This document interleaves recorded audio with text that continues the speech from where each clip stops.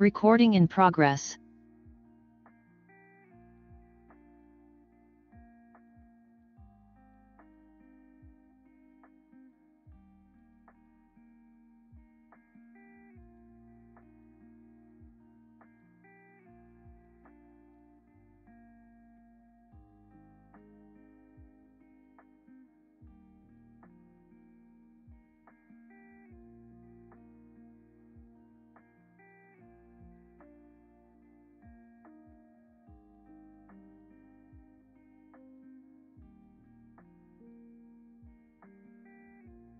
Okay. Sure I'm not muted? All right. I think we're all good. All right. So let's finish up. Got problem 14. So here we go. All right. So we had finished analyzing part A and part B of this guy. So this was the rod where there's heat generation in the middle, or in the the rod portion.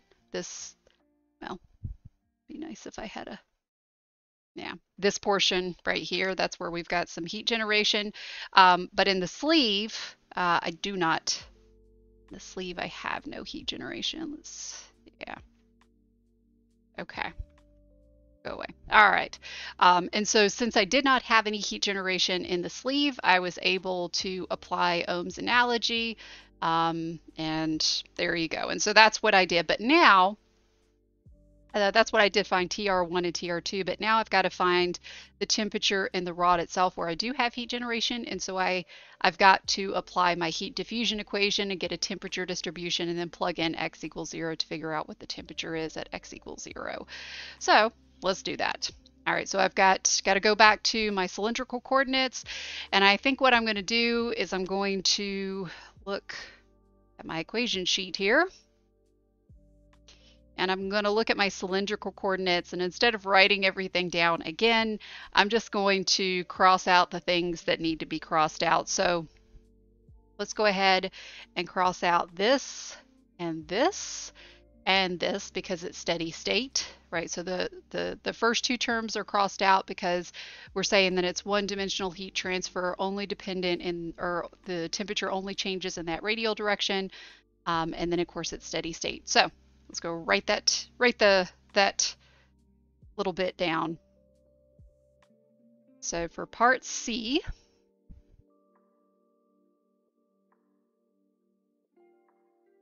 I'm going to apply my heat diffusion equation.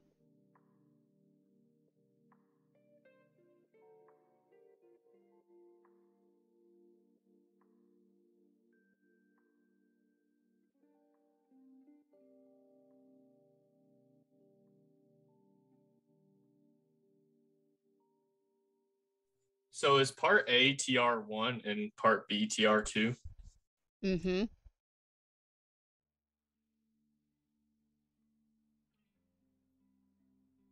All right.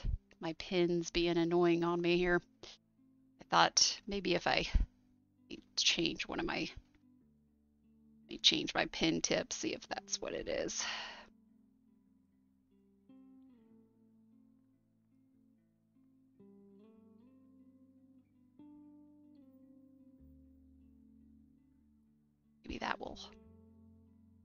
Maybe that will fix things. All right, so when I apply my heat diffusion equation, I've got d dr,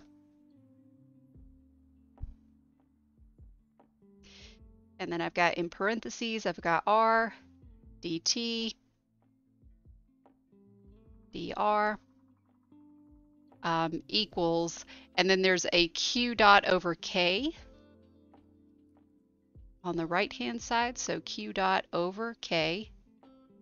And then there was a 1 over r on the left hand side, and I'm going to multiply both sides by r to get rid of that. So there's my r. And then I'd integrate both sides, right? Multiply both sides by dr, integrate both sides, and then I'd be left with r dt dr equals, and now I've got q dot r squared over k, plus I've got a constant of an integration over here, All right. And then I'm going to divide by R. Wouldn't it be negative? Yeah, it would be negative. Thank you. There is a negative there. And so, okay. And then I'm going to divide by R on both sides. So I have dt dr equals negative q dot r over k plus v1 over r. And then I'll integrate again. I have a quick question. Mm-hmm. So we're only assuming that the heat generation is 0 when it's going through the sleeve, and then when it gets into the rod, now there's heat generation? No, so you just have energy you just got that Q dot occurring, and it's a volumetric phenomena. It's just occurring within that rod. So for A and B, there's no Q dot occurring in this medium, and so it was okay to use Ohm's analogy. But within the rod itself, for some reason you've got some sort of some phenomena that's causing a volumetric heat generation, right? Maybe it's a fuel rod, or you've got some sort of chemical reaction going on there, or maybe you're passing an electric current through that rod. Okay, thank you. Okay, yeah. All right. So, all right. So now I'm going to integrate both sides. So now I have t as a function of r, and on the right-hand side, so this will be negative q dot r squared over 2k plus, and then I've got c1, and it'll be natural log r plus, and then I'll have another constant of an integration, c2. All right, and so now I need to take advantage of, well, I need to figure out, I got two constants of integration, so I need to get two boundary conditions. So my first boundary condition, so boundary condition 1, let me see something real quick. Hold on a minute. Let me just...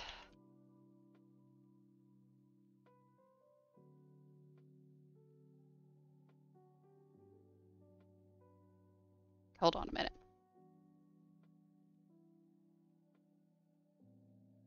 This helps. Okay. Maybe recalibrating it will help. All right. So the first boundary condition is going to be taking advantage of thermal symmetry. Would there be a 2 in the denominator for the first derivative? Yes. Yes, so it's actually... So that's r squared, that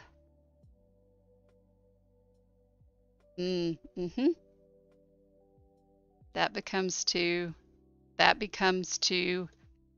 yep, you're absolutely right. And this one over here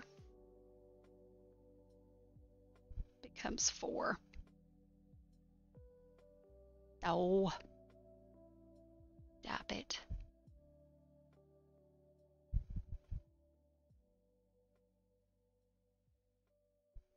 Okay. Oh, forget it. Fine.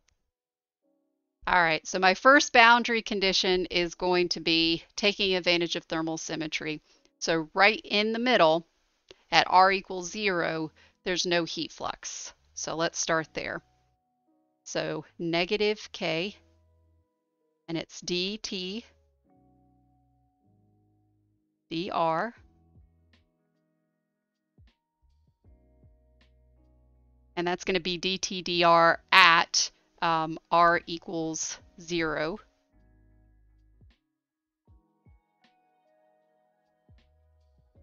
All right, so this is going to be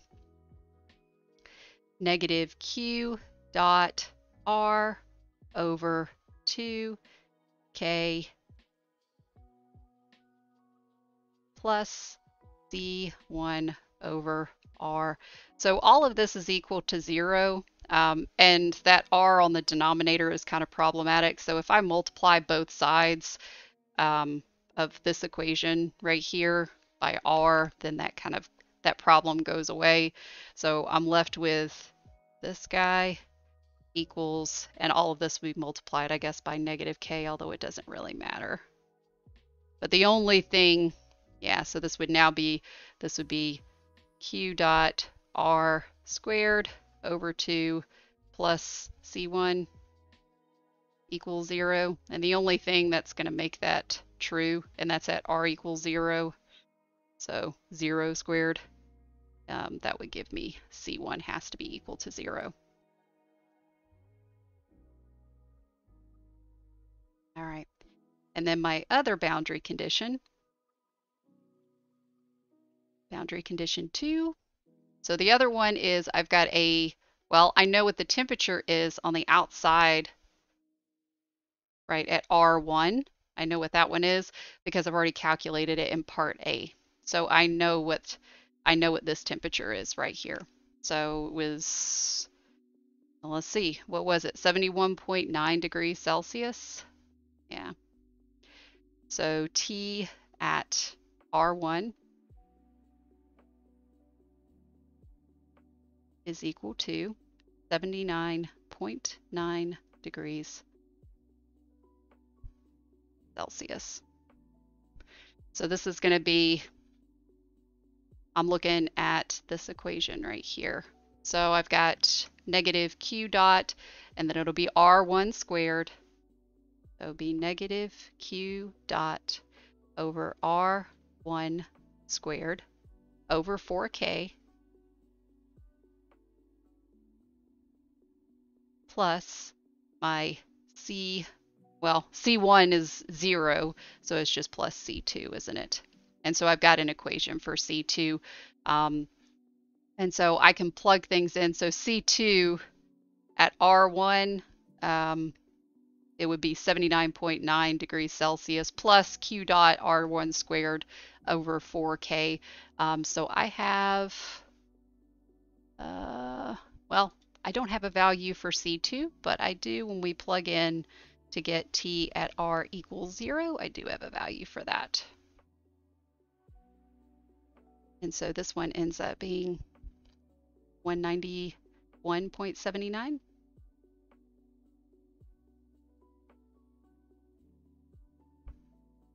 And that's degrees Celsius.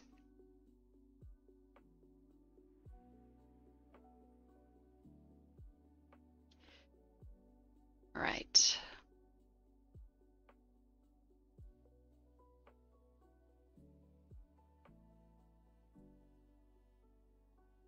All right, let's go ahead and let's move on to our, let's move on to fins. All right, so it looks pretty. The fins are kind of, they look a little bit intimidating because there's a whole bunch of equations, but it's really not, it's not that bad. So fins are just extended surfaces, and the whole point of them is to increase heat transfer. And they do that by increasing the area through which you have heat transfer. And so there were 2 videos on fins. The first one went through the mathematics of applying the differential equation, the heat diffusion equation, and integrating. We ended up having to put, we put our temperature in terms of this theta here, and the reason that we did that is just to make the math look a little bit better. So you know what to do. Sure. Okay, yeah, we did that to make the math a little bit easier, and we applied 2 boundary conditions. The first one was that the temperature at the base of that fin, so if here's our base, here's our fin, and so this is the temperature at our base.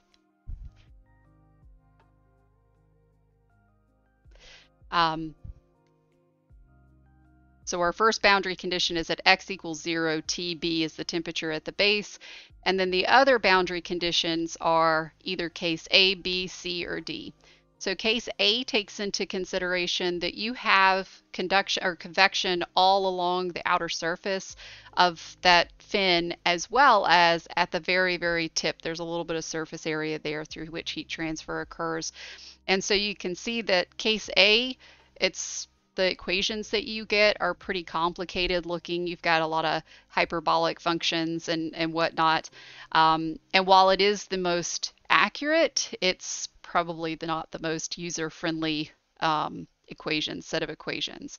So yes, it's more accurate, but we don't really need to be that terribly accurate in this class. And so I'm going to get rid of, we won't be using this guy right here. The next one is the adiabatic tip condition. And so this one is taking into consideration, okay, well, I have convection along the length of that fin, but I'm going to ignore the heat transfer at the end. And sometimes you truly don't have heat transfer at the end. Like if it's an insulated tip, then you really don't have any heat transfer. But what we can do is we can model an uninsulated tip as with this case, and we just say, okay, well, we'll pretend that there's a little bit extra length on the end. A little bit of extra length on the end, and that way we take into consideration just a tiny bit more area through which heat transfer can occur. So we'll talk about using a corrected length. You'll see that there's two down there that I circled, one for a rectangular fin, one for a cylindrical pin fin. All right, so that's a possibility. Case C is a very specific case, and that would be if we have a particular temperature at the end of that tip. And while we could work some problems like that, just for time's sake, we're not going to. So really it's just going to be either case B or case D. So you could see if you look at the equations for case D for an infinitely long fin, the equation for the temperature distribution, which we really aren't going to do anything with, and the heat transfer rate Q, those are a lot more simpler. Right? You don't have any hyperbolic tangents.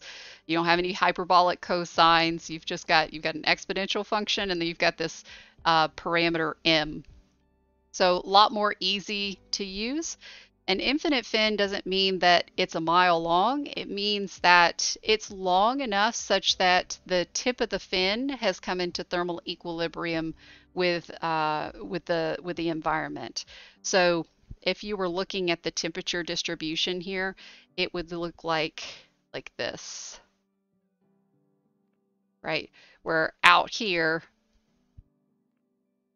it goes from TB to T infinity, right? TB is at the top, T infinity is at the bottom. Yeah. Come on.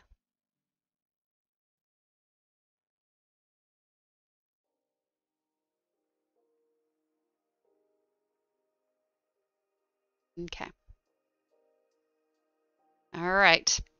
So we also have these other parameters. We've got a effectiveness. So that's the epsilon that you see down here. So I'm going to keep on scrolling. Oh, by the way, you can use that infinite fin approximation so you can use this if the parameter ML is greater than, I want to just say less than, is greater than or equal to 2.65.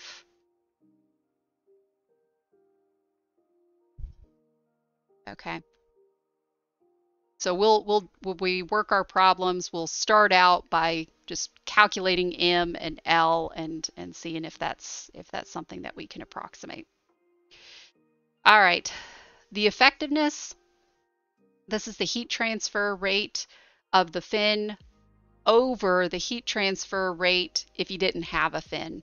So basically you've snapped off that fin and you're just considering the denominator would be the heat transfer of that area of the cross-sectional area that was covered up. So the bottom part, even though it kind of doesn't look like it, that's Newton's law of cooling. H times the cross-sectional area through which heat transfer occurs times that delta T, which is T, that theta B is TB minus T infinity. And then you've got, to the right of that, you've got your efficiency of your fin. So this one is the heat transfer rate of the fin over the maximum possible heat transfer rate, which would be the case if the entire fin was at the base temperature. So you were kind of like maximizing that delta T, right? If you look over here, you can see that as you go along the length of that fin, the delta T between the fin and the environment gets smaller and smaller and smaller. And so the driving force for that heat transfer gets smaller and smaller and smaller. But if somehow you were able to keep that temperature of the fin at a constant TB, you would maximize that heat transfer. So that's what the denominator is being calculated with. All right. Right. So let's keep on going.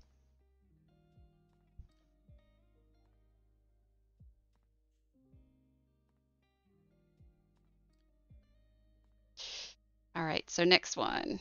All right, so we have a brass pin here.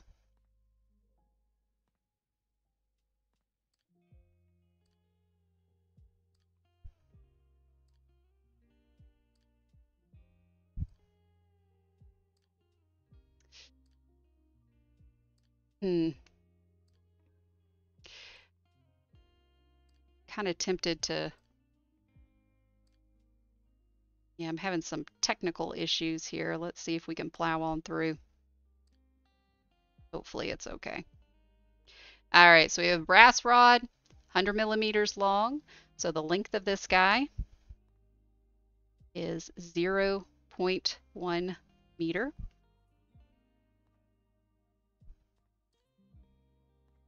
And it's 5 meters and 5 millimeters in diameter. So I'll put a little d is equal to 0.005 meters.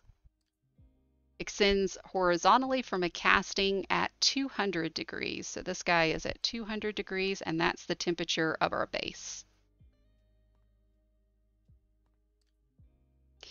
All right. The rod is in an air environment, and this is going to be T infinity.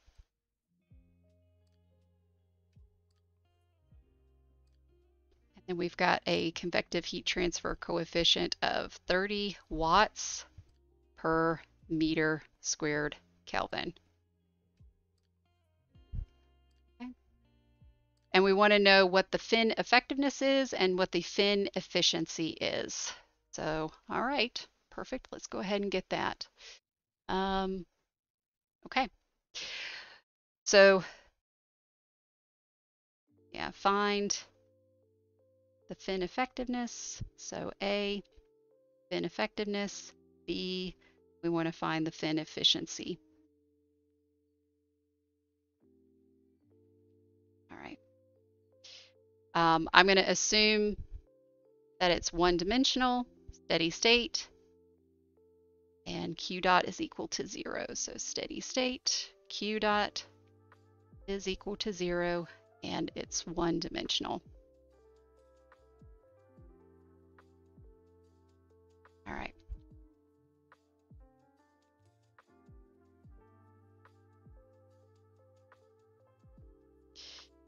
Guys, hold on just a second. I am having some issues with my tablet. I'm gonna turn off my screen just for a hot second, see if I can figure out what's going on, okay? So I'm gonna turn on my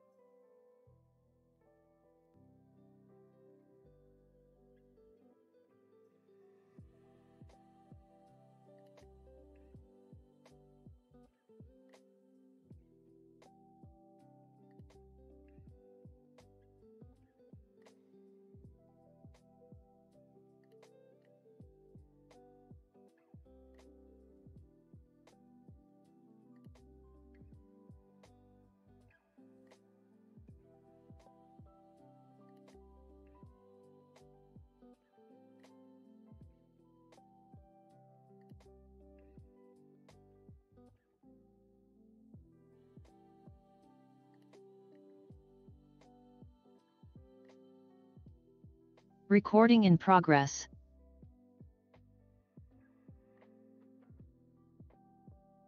Okay, guys. I think we're good. I could not stand with the hopefully whatever I did fixed it. Okay. All right. Things were being laggy and I wasn't going to be able to deal with that for that long. So, where's my little wheel? Okay. Much better. All right, so we need to find the fin effectiveness and the efficiency. Hooray, I'm so happy it's being a little bit more responsive. Okay, so, all right, so I need to find the effectiveness. So the effectiveness, again, this guy, oh, so much better. Oh, so beautiful. So it's the effectiveness of the fin, or it's the heat transfer rate of the fin over the heat transfer rate that we would have without the fin. So it's H times that cross-sectional area times theta B. And as far as QF goes, we need to figure out, okay, am I going to model it as case A or case B? Oh, so much better.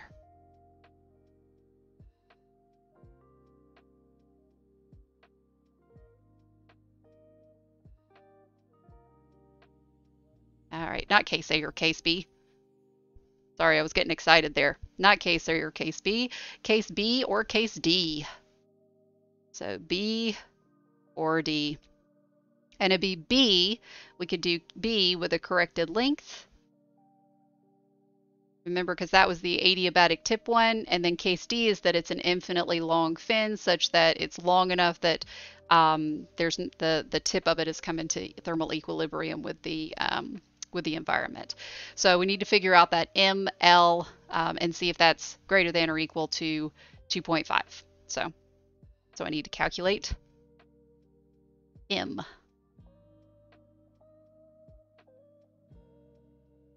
So M is not mass, it's a fin parameter, and it's on your heat transfer packet over here.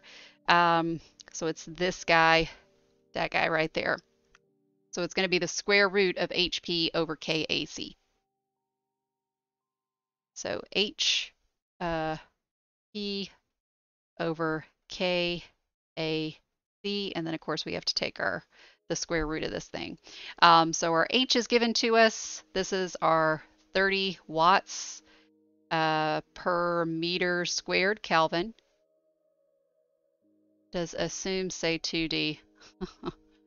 Well, no, it's 1D.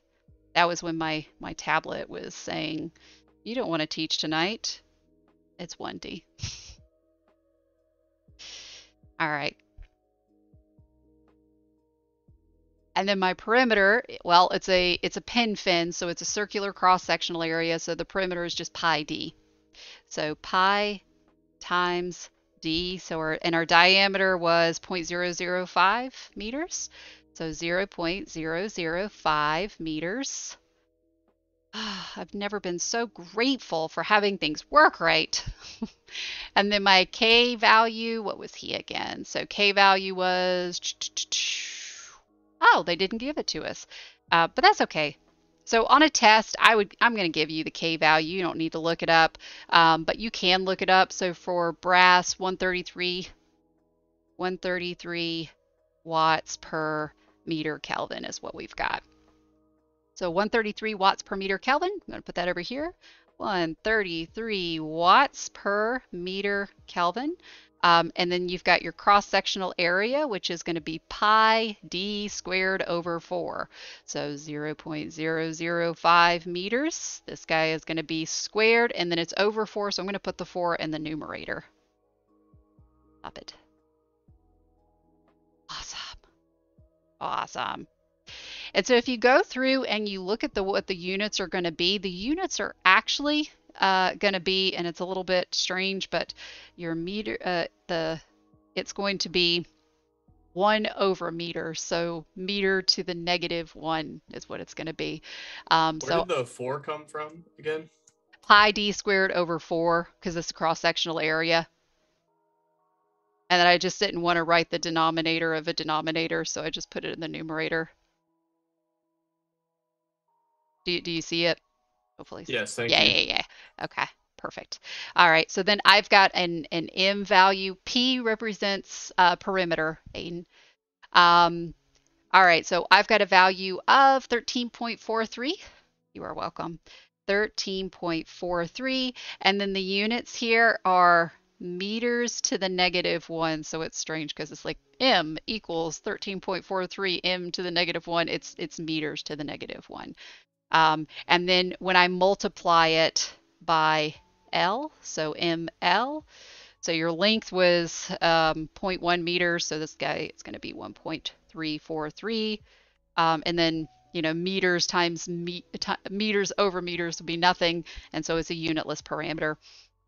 And so all I can say is it's not, I would say this is less than 2.65. So we're going to use case B with a corrected length. So let's calculate that corrected length. So if you look on your heat transfer packet, it's going to be for the cylinder, the one for the cylinder. So L plus D over 4. So L over, I'm sorry, L plus D over 4. Is that still a square root? Yes, this is a square root. I'm sorry about that. Yes, and it is 13.43. The number's right, it's just I didn't put that square root. Yeah. So when I calculate this guy, that corrected length, well, I don't know. What is it? So this is 0.1 plus the diameter, which is 0.005 meters divided by 4. So 0.100125 meters. Okay, so that's my corrected length. All right, so I'm going to use case B. Still got to find that Q. I would have had to find M anyway, so if you're thinking, well, that was a waste of time, no, not really, because we're going to need that M parameter anyway. It won't matter. So, all right, so let me go to case B, and here we are. So case B, and that heat transfer rate is capital M, hyperbolic tangent M. See, we didn't waste our time. M times L.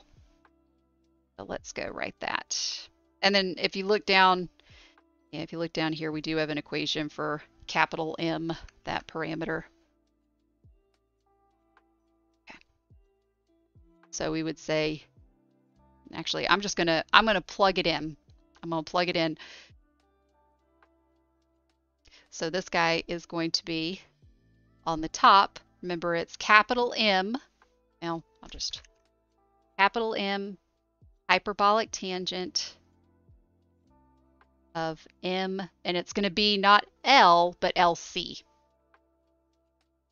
because I'm going to use that corrected length, over, same thing over here, H times the cross-sectional area times theta B. So let's kind of tease this out a little bit. So that capital M is the square root of H times the perimeter, K, AC.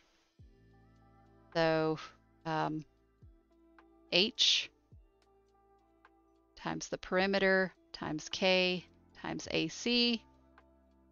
And there is a theta B here. And then you've got that hyperbolic tangent. So it does clean up just a little bit, kind of. And then we've got HAC down here. And then I got a theta B. And again, that is going to go away. I'll just kind of, instead of rewriting everything, I'll just say, well, my cross-sectional area, just keep in mind, this is just pi d squared over 4. Your perimeter, P is your perimeter, so it's the pi d. And then everything else is just stuff that's given to us. And so we end up, if we plug things in, yeah, you do need a calculator that will give you a hyperbolic tangent. So if you don't have one, I mean, I assume that everybody's got a graphing calculator or something. That's fine to use on the test. Just make sure that you know how to plug in a hyperbolic tangent. If you find yourself that you don't have that for the test, just reach out to me and we'll figure something out. So, but I get a 52.2, 52.2, and that's my effectiveness. Hooray! Yay and Chile. Okie dokie. Let's keep on going. Keep on keeping on. Next, we need the efficiency. Oh, and by the way, what we would say if that effectiveness, if it's greater than 2, then you would say the use of the fin is justified. The fin use is justified. Because depending on what that K value is of your fin, you could be actually reducing heat transfer, because that fin does represent, there is a resistance to heat transfer in that fin. And so yeah, so it's you got to figure out, is the fin actually is it actually providing more cooling than it would be without it. All right, so now let's do the efficiency. So this is also a QF. And then on the bottom, it's the heat transfer, the maximum possible heat transfer that you could get, which is the case, again, if that entire fin stayed at T of the base, right? And so you maximize that delta T all along the length. So this becomes H times the area through which you've got heat transfer, which is the area of the fin, right? A, F. And then you do have a little theta B over here. So that's Newton's law of cooling. That AF, and I'm going to put it over here, that AF is calculated based on that little extra length on the end of it that we're pretending is there, to account for the fact that, well, we do actually have heat transfer through that little bit of area on the tip. So this is going to be pi d L, but again, it's going to be LC, the little bit extra, pi d LC. All right, so my QF, I've already calculated, right? That's this thing over here. So I'm just going to rewrite it, make sure I got everything. So I'll have HPKAC. That's a square root. We got a theta B. We have a hyperbolic tangent. And then we have the hyperbolic tangent of MLC. We've already calculated, remember, you already calculated that M up there. So again, wasn't a waste. And then on the bottom, I've got HAF. Again, the AF is pi d LC times theta B, which looks like it doesn't even matter whether we knew that or not, because it gets divided out. So we have all the things that we need. I end up calculating a value of 0.644 or 64.4%.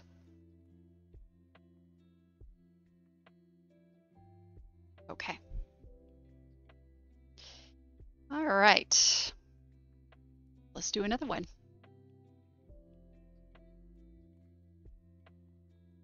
So the next one, I'm gonna make it so you could still see here.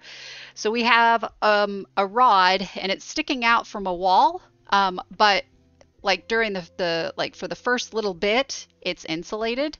And I will say there's some stuff that's left off of this problem statement, so I'm gonna put it now. All right, so we have this L insulation. So this guy is 0.2 meters. The diameter over here, let's put that.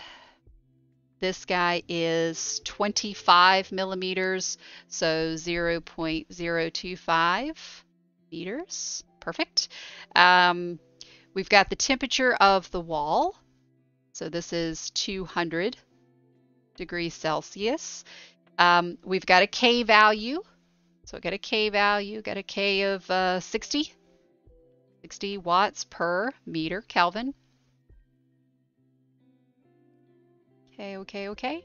Ambient temperature, so T infinity, this guy is 25 degrees Celsius. We do have a convective heat transfer coefficient of 15 watts per meter squared Kelvin. All right. So Now we're gonna find some stuff. So the first thing that we've got, we're going to derive an expression for T naught.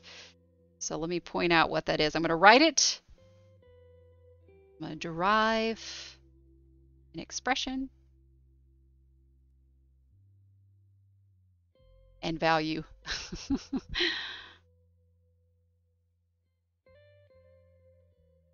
Or actually, yeah, we won't be able to get a value yet based on what I've said. So just an expression for T naught. So T naught is going to be the temperature right here at that location right there. So we have a location right here. This is the 200 degrees, and then the other one is T naught, which is what we're looking for. So we need to get some way to solve for that.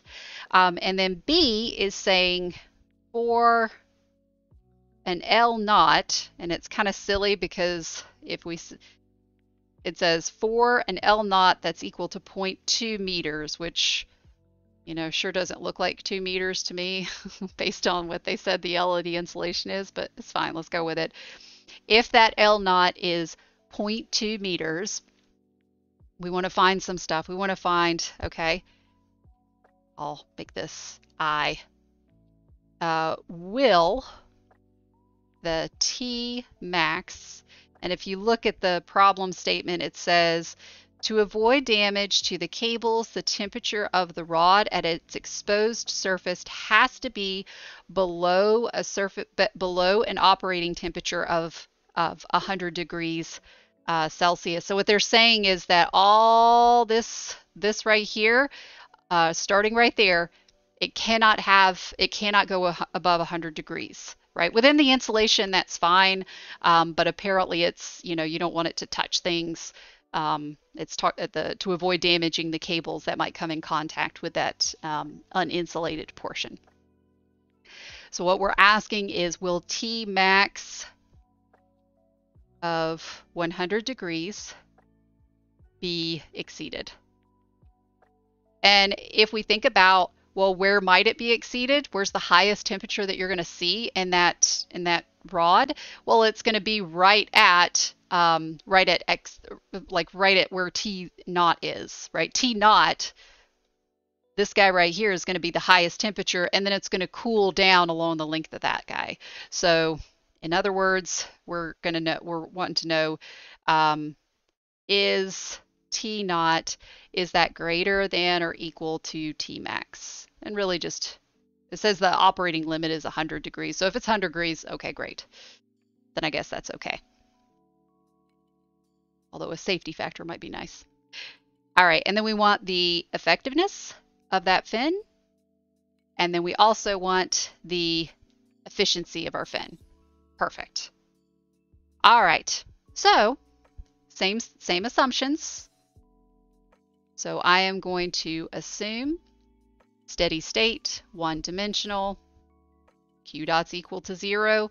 And so I'm going to use Ohm's analogy. And if you look at our equation sheet, you will actually see you'll see that you've got a little R here. So this is a thermal resistance defined for a fin. And you can see it's, you know, you think about what Ohm's analogy was. There was a delta T, that's your theta B. There was a Q, well, that's the heat transfer rate of that fin, and then there was a thermal resistance, and that's what's on the left there. Okay, so perfect. Let's go back over here. So I am going to apply Ohm's analogy.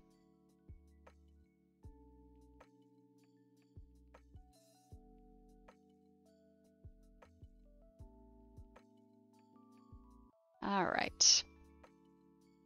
So let me draw my little circuit here, see what I got. All right, so I'll have, this temperature is going to be my 200, the wall temperature. So TW, which is again 200 degrees Celsius. And then you've got bump, bump, bump, bump, bump. You've got a thermal resistance through this little section right here. So that's just a resistance to conduction. So it's going to be L of the insulation. So L of my insulation over Ka. So Ka. And I got to think about what is that area? Well, that area is the cross-sectional area through which heat transfer is occurring. What's right? Your cross-sectional area, pi d squared over 4, that's the area through which heat transfer is going perpendicularly. So just kind of make that, I'll kind of, and maybe I'll put like a,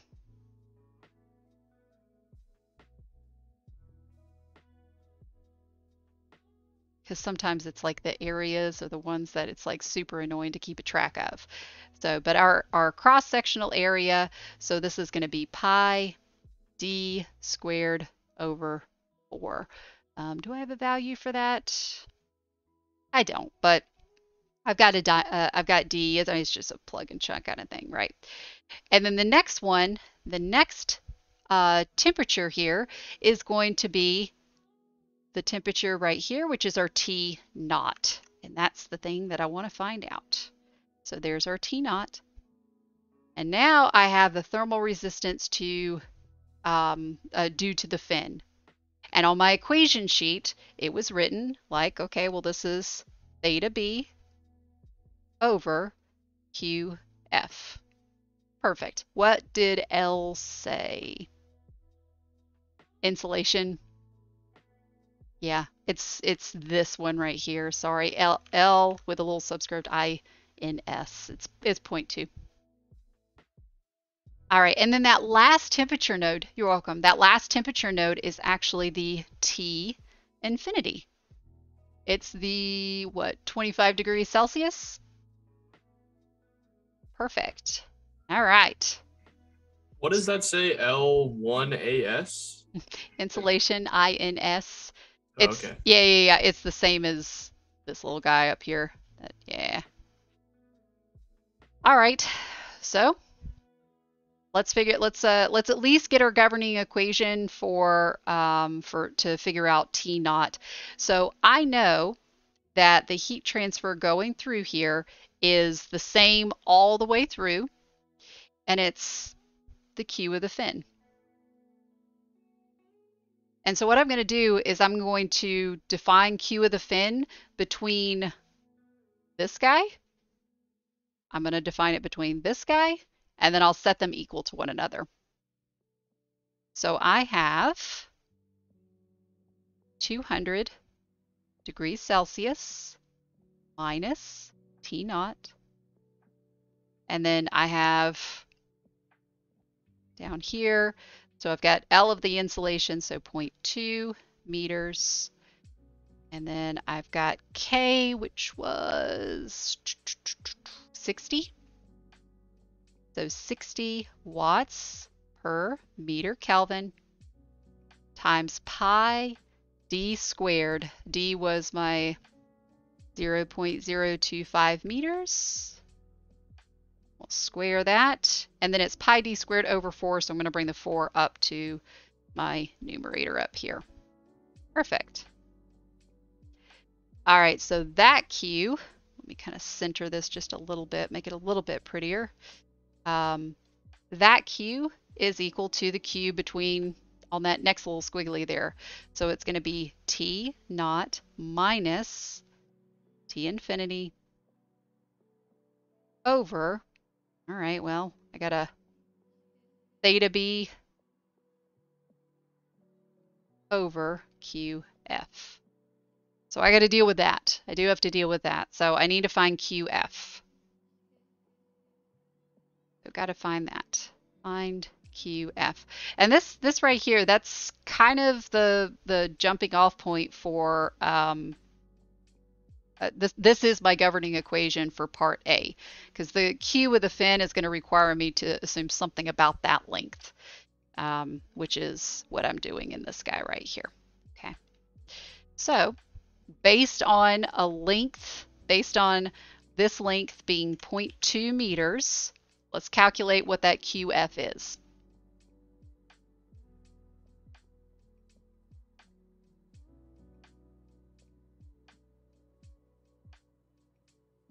and they called it L naught. That's fine. So what you notice if you look at the picture there, actually, let's go look at it. You'll see at the very end, there's an insulation right at the tip. And so that is case B. That fits it to a T. And you do not need to make any, you don't need to calculate a corrected length or anything like that. That is what it is, right? It's with an insulated tip. So that is case B. All right. So again, this is an adiabatic tip. So it's case B. No corrected length. All right. And so if I look at my equation sheet, that QF is equal to M times hyperbolic tangent of ML. Again, no corrected length. That L, of course, is that little L naught, which is 0.2 meters. All right. So I need to plug in some numbers, calculate an M and an L and all that stuff. Yeah, let's go ahead and plug it in. So my capital M is H times the perimeter times K times AC, and take the square root of that. So it is H times the perimeter being pi d, times K times my cross-sectional area, pi d squared over 4, times my hyperbolic tangent of, so lowercase m, it's kind of ugly, just a lot of stuff to plug in. So it's going to be,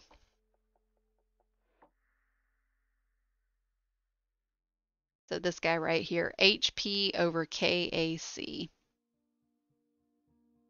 So H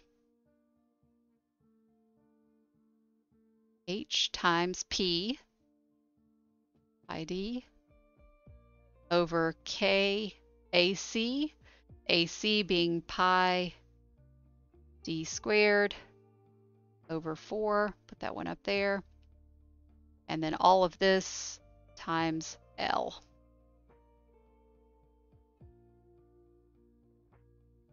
All right, oh, and I forgot something.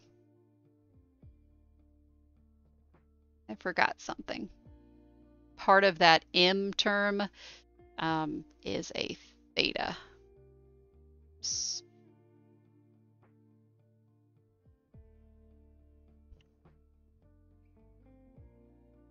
Theta B.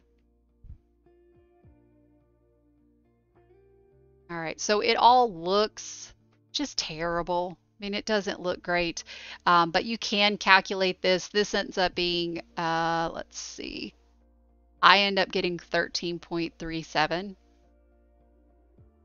13.37 watts. And so now I can just plug that in up here. Your theta B, remember him, he's just TB minus your T infinity.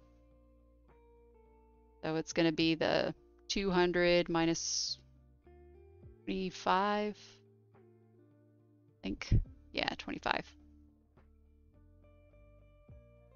All right. All right, and so if we look at this, happy equation here,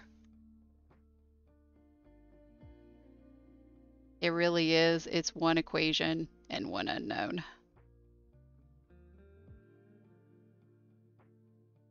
One equation, one unknown. It's ugly. You'll probably miss a parenthesis somewhere. But yeah, if I plug things in, I get a T naught value of 109.21 degrees Celsius. So, the answer to I guess B1, that's this guy right here. And the answer is yes. it is going to, that temperature is going to be exceeded. So the question is that 13.84? The QF is 13.37.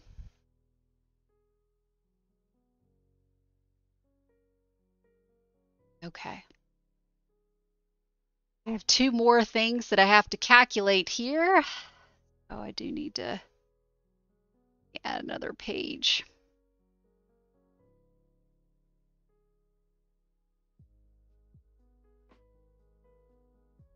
Okay. Perfect. All right, so the other things I needed to find, the effectiveness. So again, this is QF over what that Q would be if you snapped that fin off.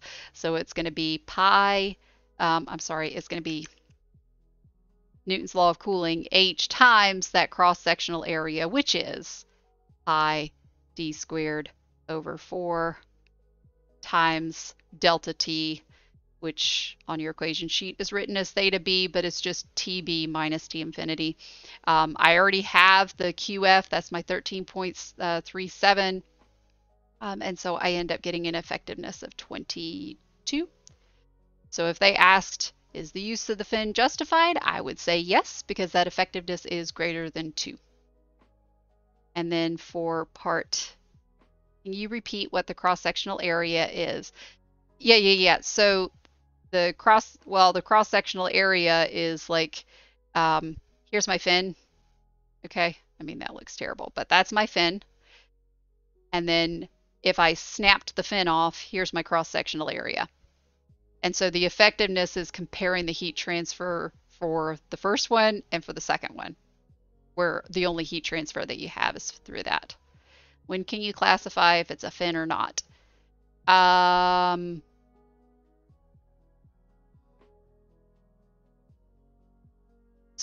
So, I mean, good question. So I guess you're asking, how can I say that this is a fin? So I mean, you don't have to, but your analysis gets really ugly pretty quickly. So that the first video of the 2 videos on fins started from, okay, I've got this this fin, and or I've got this extension from a surface, and I need to apply my heat diffusion equation to it, and I've got heat transfer along the length of this guy, and yeah, so it's you start off by applying that heat diffusion equation, but the math got ugly pretty quickly, and so the solution to that was kind of ugly very quickly. Yeah, it's just an extended surface. A fin is an extended surface that's put there just for the sole purpose of pulling heat off of whatever it's attached to.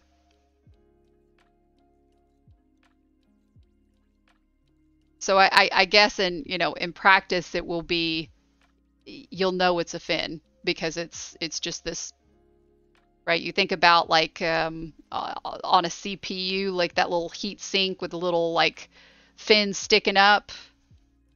Yeah.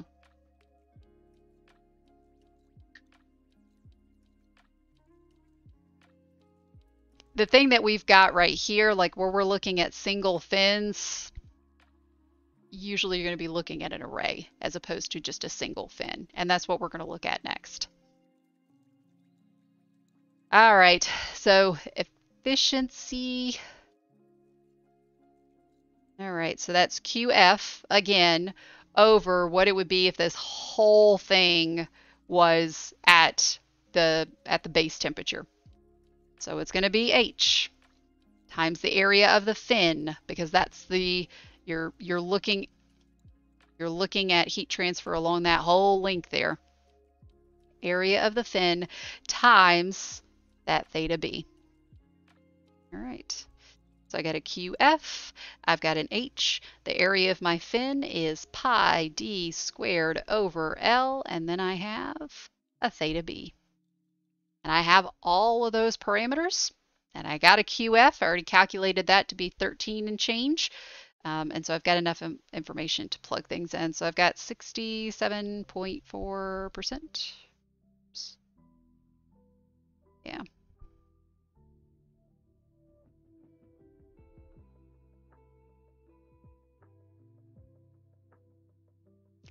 Okay. All right. So like I said, if you're using a fin, you're probably not going to be using one. You're going to be using multiples. Okay. So we've got an array of fins here.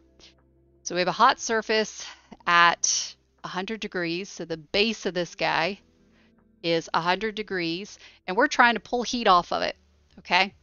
And so we attach all these fins to it to try to pull heat off of that surface. They give us some dimensions of those fins. They also tell us that the temperature of the surrounding medium. They tell us that. So T infinity is 30 degrees Celsius, and then we've got heat transfer coefficient of 35. They put it as watts per meter squared degree Celsius. I just like Kelvin, so I just like writing Kelvin, so that's what I'm going to do. And I'm supposed to find a couple of things. Number one, find the efficiency of a single fin. Okie dokie. Then I need to find the efficiency of the, I'm sorry, not that's Q. Efficiency. So efficiency of a single fin. Efficiency of the entire array. So I'll put a little not for a subscript there. And then the rate of heat transfer from this whole thing. So C. So Q, and I'm going to call it total because it's going to be for this whole unit here. Entire thing, they've just shown a little section of it, but the entire thing is a 1 by 1 meter section. So I'll just kind of keep that in the back of my mind. Same assumptions, one dimensional, steady state, Q dot is equal to 0. And those are the assumptions that were made in the derivation of all those cases A, B, C, and D. Okay, so let's get this first guy. All right, so our efficiency, again, it's QF over maximum heat transfer rate, which would be if the whole fin was at 100 degrees there. All right, so I've got H times AF times, that's it, and times theta B. Okie dokie. And of course our H value, or our AF, is the fin area. I'm going to come back on that because I don't know how I'm going to be modeling this. I don't know if I'm going to use case B or case A, so we'll just wait a hot second. So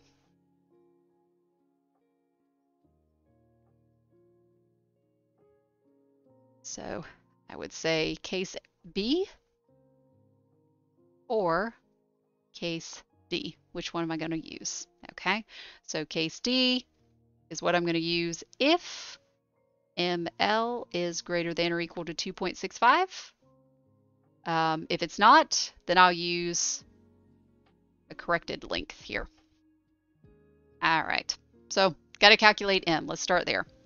So M is equal to, and got a square root here, square root of H times the perimeter over KAC.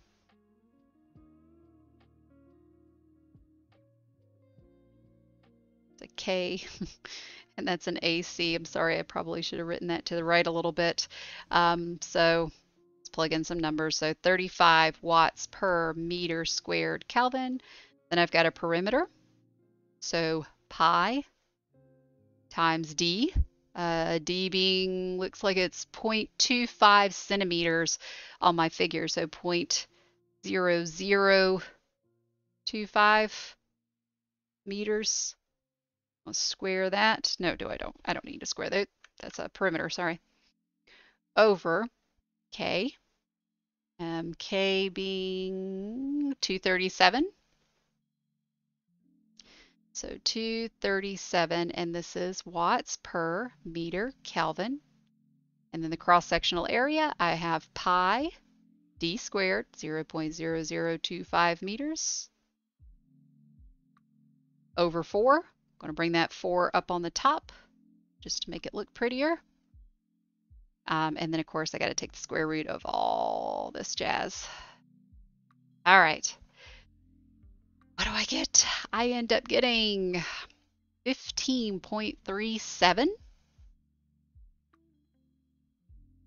15.37 over meters, meters to the -1. And so if I calculate ml, and that's not based on a corrected length, it's just calculate it based on L. But my L, if my L is 3 centimeters, 0.03 meters, I'll have 15.37 meters to the -1 times my length, 0.03 meters, and I end up getting 0.4611. So yeah, gotta use, oh, stop it. No. I'm gonna use case B, and I'm gonna use a corrected length. So let's calculate what that is. So I have a pin fin, so I have L plus D over 4, right? So my L was 3 centimeters, my diameter is 0.25 centimeters. I'm going to calculate that guy in terms of meters. I end up getting 0.0306. 0.0306, and it is meters. Perfect. Alrighty. Perfect. So let's go ahead and calculate QF. So I'm going to calculate QF. So my QF, if I look at case B, that fin is pulling off heat at a rate of m times my hyperbolic tangent times ml, and I need to use the corrected length there. And then my m, again, is h. It's going to be the square root. Yeah, it's going to be the square root of h p k ac times that theta b, and then I've got the hyperbolic tangent. Okay. All right. So I've at least got stuff that I can throw in there. And so going back to my equation up here, I'll bring him down here. All right, so now I've got that fin effectiveness. So it's QF on the top. So that's going to be H times the perimeter, which is pi d, times K times the cross-sectional area, which is pi d squared over 4.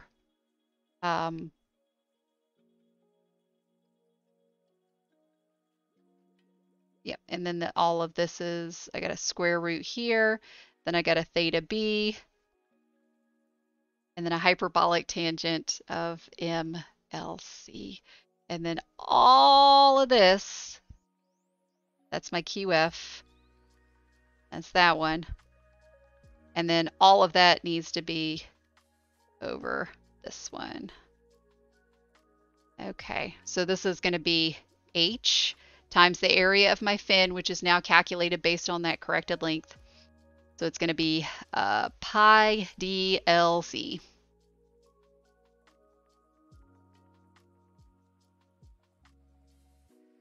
right, so there's the area of the fin times theta b. And it looks like that theta b is going to cancel out. I have everything that I need. Already calculated my m, already calculated the LC. So this is just a plug and chug operation. So what do I have? I end up getting 93%, so 0.93, 93%. Right? Next thing it asks me to do is calculate the effect or the efficiency of the entire array. So let's do that. And I am gonna need, I'm gonna need myself another piece of paper. Go ahead and get ready for that. Perfect. All right. All right. So I got to find in the efficiency for the entire array. So let's go look at our equation sheet and see what we got. So it's all that stuff down there, right? So it's the total Q for the entire thing, for the entire unit, the entire array, over the maximum, which would be the case if that entire thing and all the fins were at the same temperature as the base. And so I've got that second part is pretty easy to calculate because it's based on the entire area, all the exposed area to that T infinity. And I do kind of try to guide you through calculating all those areas. You can reason it out, but yeah, are we assuming the fin is hollow for the area? The fin is, yes, yeah, the fin being hollow or not wouldn't, and it's definitely not, because you're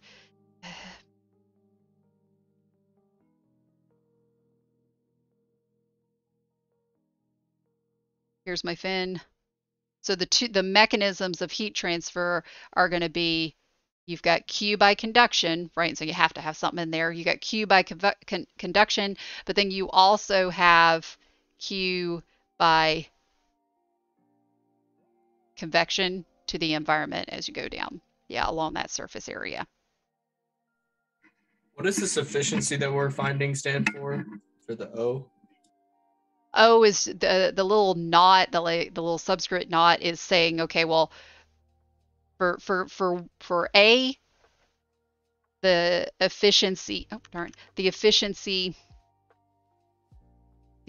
of a single fin, that's that, and then this guy is the efficiency of this whole 1x1 section. That kind of clear? So, and then there was another question for the fin area. We multiply the perimeter by the length, so I'm a little confused how that gets area. That's the area along the outside of this. So it's, right, so the area along the length is just the perimeter times the length. Yeah. Okay. Let's go down here. All right, so we need to find the effectiveness, or I'm sorry, the efficiency of the entire array.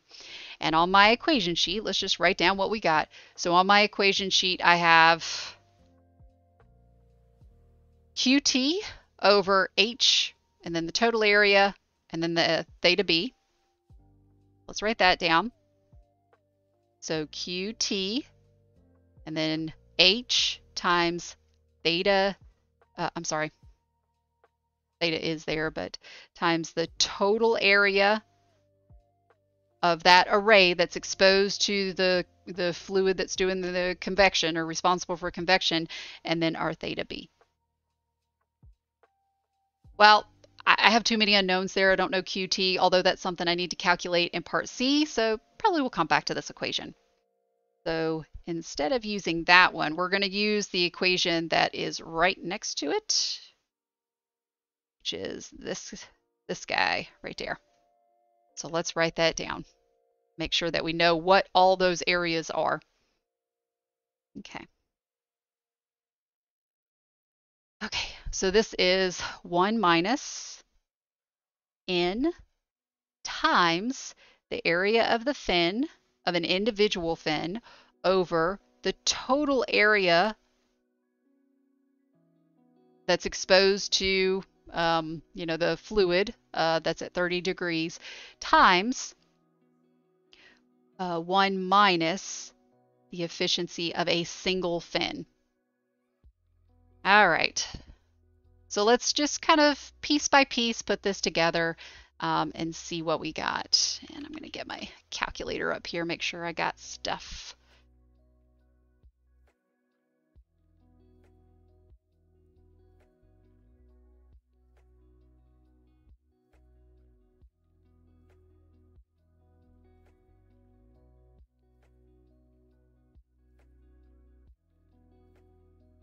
Okay. All right. So we've got N, which we'll deal with in a second. Let's get the area of our fin. Actually, we might need to deal with that fin, or the N. So N is the number of fins.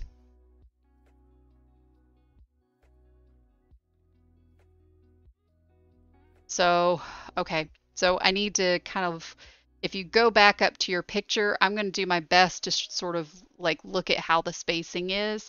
So if this is, here's one fin, here's another, here's another, here's another. So actually I'm going to scroll in here. So it looks like the spacing between them is 0.6 centimeters. And it looks like they are measuring that from like the center to the center. So let's go over here. So instead of looking from the center to the center, I think what I'm going to do is I would kind of move those lines up and say, well, from here to here, this is 0.6 meters, or not 0.6 meters, 0.6 centimeters. And then the same thing the other way. So this distance right here would be 0.6 centimeters. So it looks like each little fin there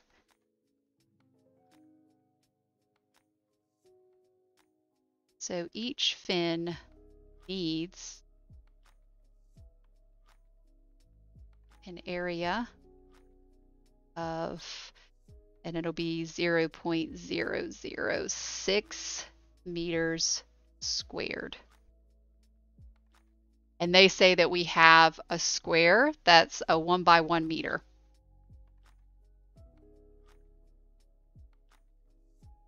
So we have a total of 1 meter squared to work with, right? That's the base plate on the base plate. And so if I want to figure out the number of fins that I can fit on this thing, well, I'm just going to take that 1 meter squared and I'm going to divide it by my 0.006 meters. That gives me a value of, let's see, 27,777.78, and I don't think I can fit that 78, so I'm going to just say 27,777 fins. All right, perfect. Alrighty. So now,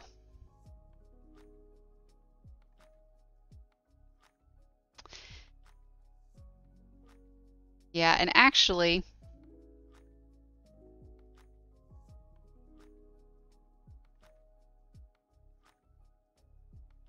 since it's a square, I think what I need to do is I need to take the square root of this guy. Yeah, because it'll be like the same this way as it is this way. So I need to have the same number this way and this way. So I'm going to take the square root of that actually. So let's see, 2, 7, 7, 7, 7. Take the square root of that. Stop it. Stop it. Stop it. So square root of 2, 7, 7, 7, 7 gives me 166.7. So on that 1 by 1 stretch, this is 1 meter, and this was 1 meter. Then in this direction, I'd have 166. I can't have a 0.7. 166 pins or fins, pin fins, and then on this direction, I'd have another. Right, this would be 166 by 166. So the total number would be 166 times 166.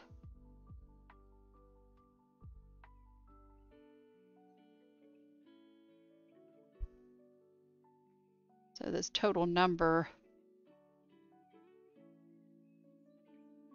I'll put a question mark, would actually be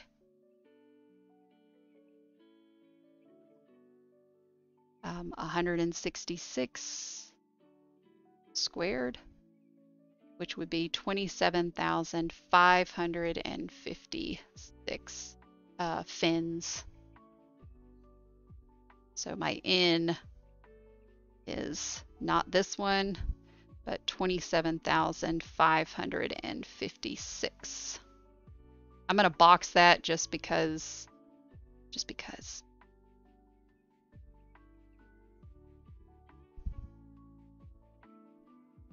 That reasoning sound okay? All right. So again, kind of go back. I'm going to put that here, and I'm going to copy this equation right here. Bring it. Oh.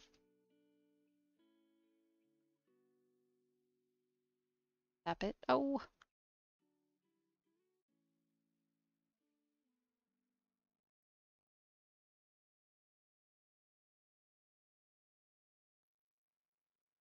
To bring you down here. There we go.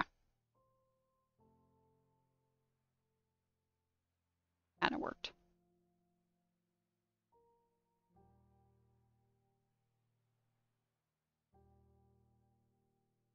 All right. So this guy down here is going to be, darn it,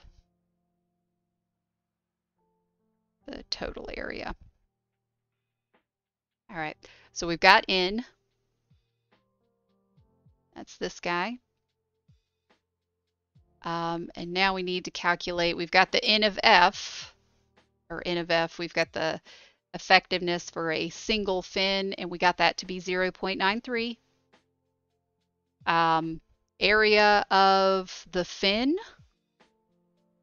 so that's this guy right here. So area of my fin is going to be just the area of a single fin, so pi d times LC. And I do have a value for that, I think. Let's see. I do. 0.00024, and it's meters squared. All right, so that's that one. And then the very last one I need to get is this guy right there. So let's get him. So this is the total area. All right, so this is the area of all of those fins. So it's going to be all of those fins in times the area of a single fin. But then you also have the area of the exposed base.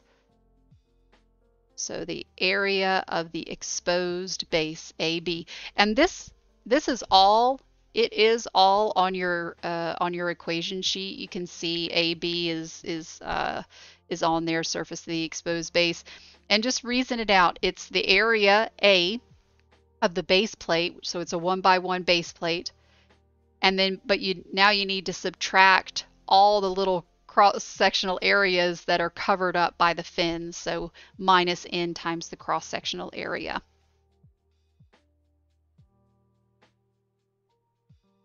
So this guy is going to be n times AF plus area of the base. So it's going to be big area 1 by 1 minus n times a cross-sectional area. So let's just plug the numbers in here. So I have 27,556 times the area of a fin we said, or of a single fin, 0.0024 meters squared, plus area, we got a 1 meter squared area, minus another 27,556 times the cross-sectional area. So pi d 0. I'm going to have to scooch this over a little bit, I think. What was my diameter? My diameter was 0.0025 meters squared divided by 4. That was that total area. All right, so let's plug that in actually. What we got? Yes, that's fine. All right, so 27,556. So that times 0.0024. This one. I think it's 0.00024 for if you're like calculating it. Thank you. Let's make this smaller so I can fit it in. Thank you. Sorry.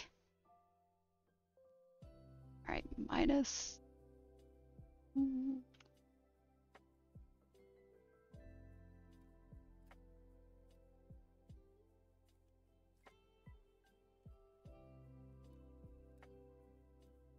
So I end up getting, and if I, hopefully, okay. If you get something different, just let me know. But I've got 7.47, and that's meters squared. So now let's plug some stuff in. So I have 1 minus 27,556 times 0.00024 meters squared divided by my 7.47 meters squared times my 1 minus 0.93. All right, and that should be this guy for the entire array. Let's see.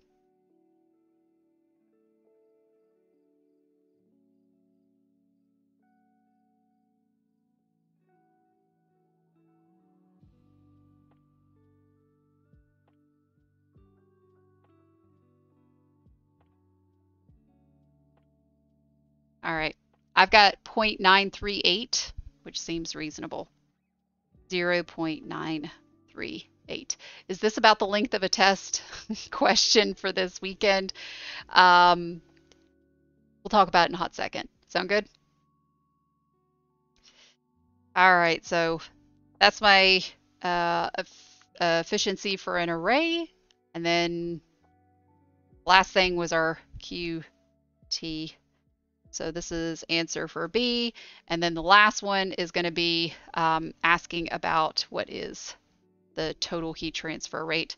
And I know this one because this one was QT over H times my total area times theta B. All right, and I've already got the total area somewhere over there. Yep, the 7.47 number. So let's see what I end up getting. So I've got, so it'll be this times that guy times H 35 times our delta T, which is 70. All right, so hopefully.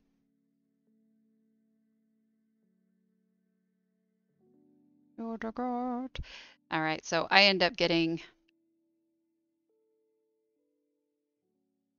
17,186 watts.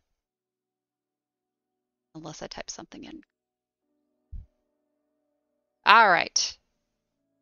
So you will see problem 18 down below. We are not going to go over that right now. I actually did not go over this in this morning section. And so I do not plan to give you a problem with an array that does not have cylindrical pins. Okay. I mean, it's not really any great big difference. It's just, different way of calculating the area, obviously. But there was a request to have just another problem dealing with an array so you can have some practice with that. And so that is on the Unit 2 playlist on YouTube. So if you want to watch that just for an extra problem, you are welcome to, and hopefully that will help you. But as far as the test goes, it'll open tomorrow morning. Full disclosure, I have not put it up yet, but I will. But it'll open tomorrow morning. Hopefully that will be okay. So I've got 5 conceptual questions.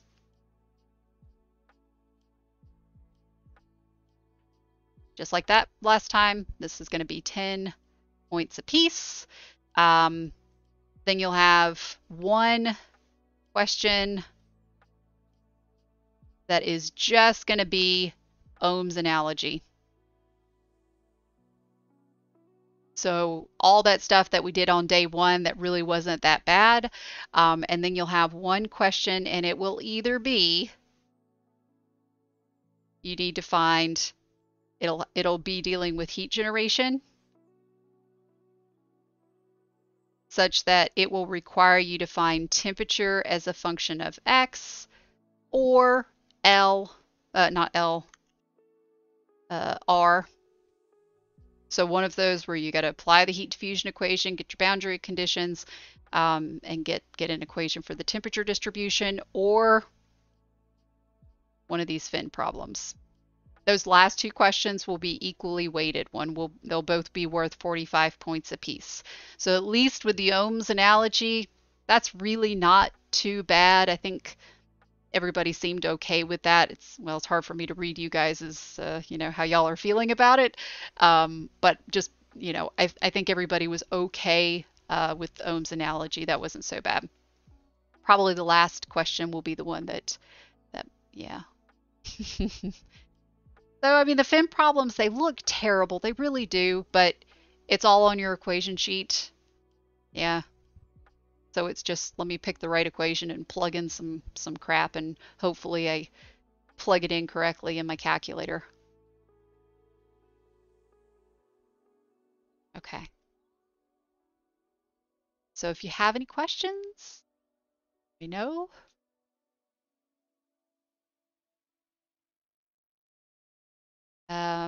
Sure, Cole. So there was a question. So for the fin problems, we have to figure out the amount of fins and not go off how many are shown on the diagram. Yeah. Yeah, so that with this, yeah, there was a question on, like, this is clearly not 27,000 or 25,000 pins. They're just showing a specific section of it. Let's see real quick. I don't remember.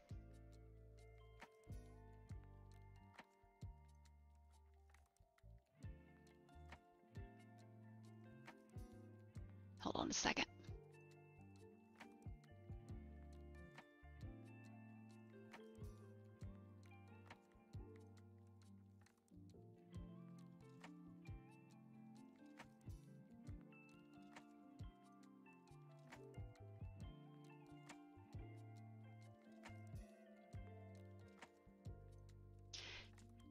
Yeah, I thought maybe I'd be able to give you a little something, but yeah. So go based on what the wording says, not necessarily the figure.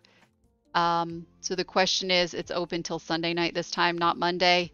Yeah, I'm gonna keep with Monday. I'll keep it with Monday just because on the syllabus, what it originally said is that tests will be open till Monday night. So I'll go with what I originally said, and that's fine.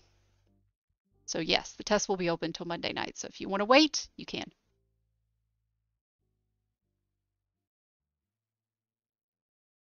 Where was the theta b calculated? So theta b, all theta b is, it's just, and it's on your equation sheet, it's TB minus T infinity. That's it.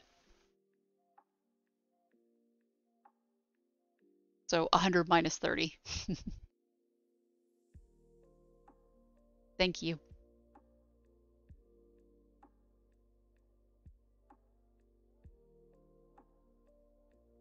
All right. All right, thank you guys. All right, I'll just turn on my 5-minute timer, and then if you have questions, just pipe on up, okay? Thank you guys.